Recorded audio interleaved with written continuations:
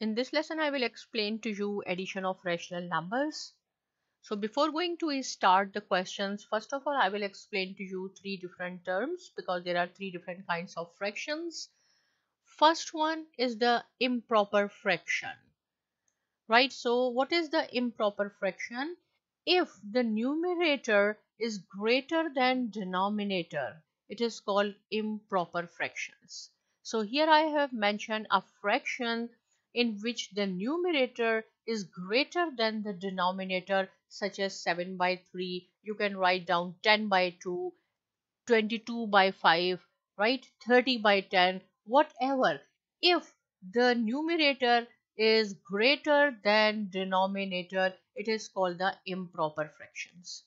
Then proper fractions, the inverse of it, so simple, a fraction in which the numerator is less than the denominator, just like 3 divided by 8, or you can write down 2 divided by 10 or 17 divided by 25.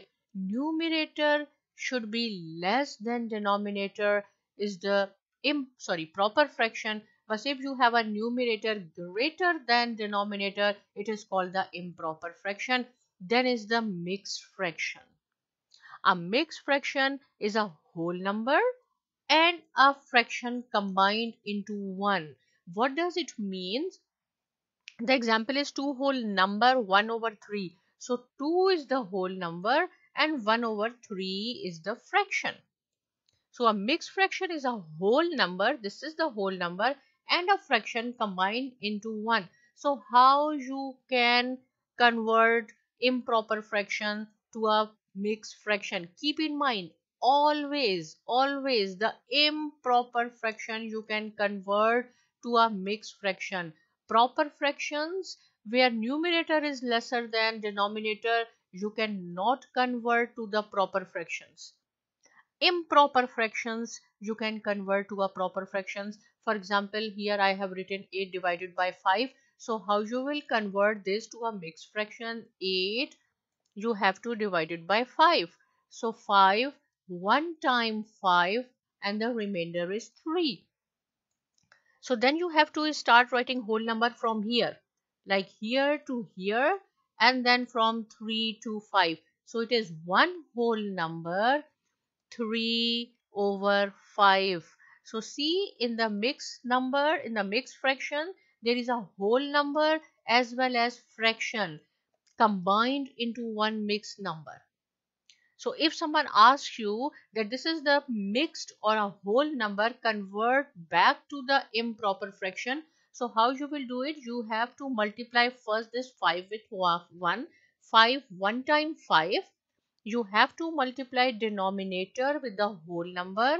Whatever is the answer, you have to add in the numerator. So 5, 1 time 5 plus 3, which is equal to 8, 8 over 5, and this is also 8 over 5. Right, so now we are going to solve, it's different to solve the questions. If you will find that your answer is in the improper fraction, then we will convert to a mixed fraction. But if our answer will be in the proper fraction, we cannot convert to a mixed fraction. So see, so far we have learned the addition so simple. Suppose if I say 4 plus 6 is 10, 5 plus 5, 10, right? Or I can say 2 plus 3, 5. Now, how you have to add fractions? These are the fractions.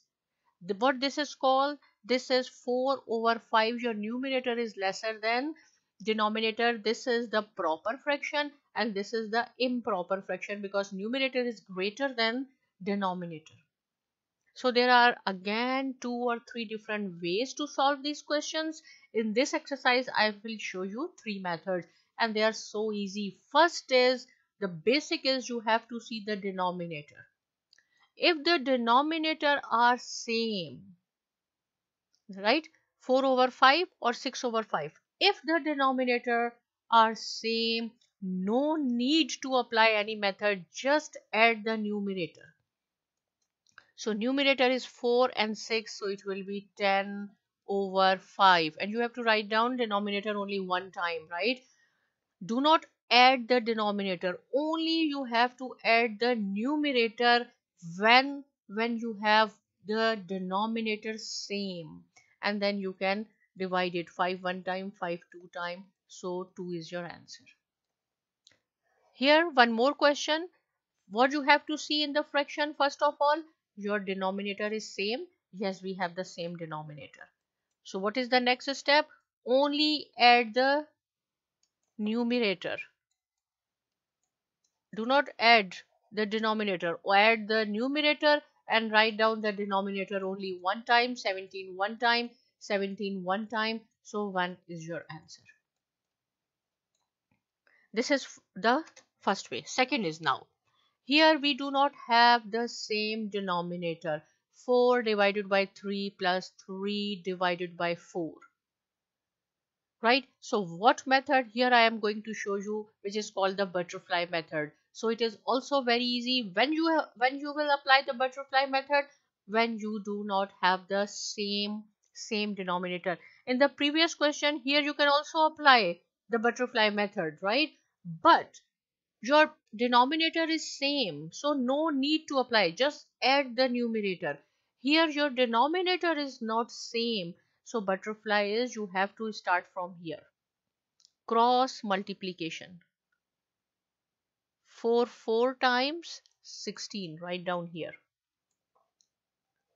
And then 3 times 9, right? And then this is the positive sign in the middle. So numerator you have to add, denominator you have to multiply, and this is the our butterfly is ready. So 16 plus 9, which is equal to 25.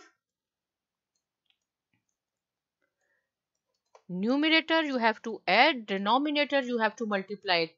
4 times 12, so 25 over 12 is the answer. But see, this is the improper or proper. This is improper. Numerator is greater than denominator. So I told you, then we can convert.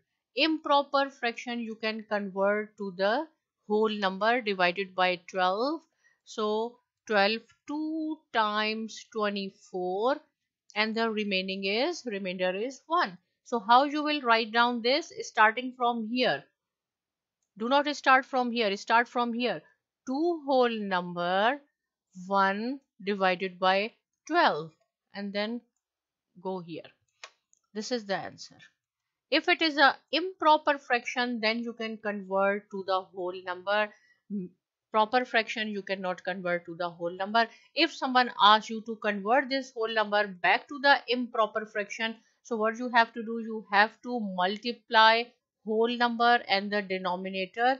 12 2 times 24, then you have add this one numerator 25 over 12, and this is also 25 over 12.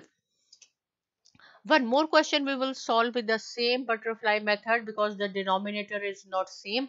If denominator is same, just add the numerator, right? Again I am explaining. So here we are going to use the butterfly method. Starting from here, cross multiplication. 3 2 times 6, then 8 2 times 16. You have to add the numerator and multiply the denominator. So 6 plus 16, which is equal to 22, divided by 8 3 times 24. So you can make it, this is 11 and this is 12. So our answer is 11 over 12. Then you have to see whether it is a proper fraction or improper fraction. This is proper fraction. Numerator is lesser than denominator. We cannot convert to the mixed fraction. This is our answer. So this is the different question. Now again the denominators are not same. You can apply the butterfly method, but I am going to explain another method. Here denominator are not same, so you can make your denominator same. How you will make this denominator same? This is 5. How can you make it to 10? If we multiply 5 by 2, then denominator is also 10. So whatever you will do in the denominator, same operation you have to do in the numerator. So it will be 2 over 10 plus 6 over 10. Now The denominators are same. So what method you will use? Just add the numerator. If the denominator are same, question number 1, do not apply any method, just this, and which is equal to 4 over 5. And this is the proper fraction. This is your answer. One more time. Here again, we have to make the same denominator, and this is the third way to add the fraction. So how you can make it 9? If I multiply this 3 by 3, denominator will be 9. So the same operation you have to apply in the numerator as well. So it will be 3 over 9 plus 6 over 9. Right? Denominators are same. Only add the numerator. 9 over 9. So now we can divide it. So the answer is 1. So in this lesson, we have learned 3 different ways how to add the fractions. One is very simple. If the denominators are same, you have to add the numerator only, right? If the denominators are not same, then you can make the denominator same and then add the numerator. Third is, if the denominators are not same, use the butterfly method. Multiply this and then this, add numerator, multiply the denominator.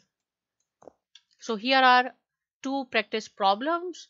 Please solve these questions using the butterfly method or making the same denominator. Answers are here, but first you have to solve the questions, then tell your answers. If still you have any question, you can write down in the comment section. But please do not forget to subscribe to my channel, Saima Academy. Thanks for watching.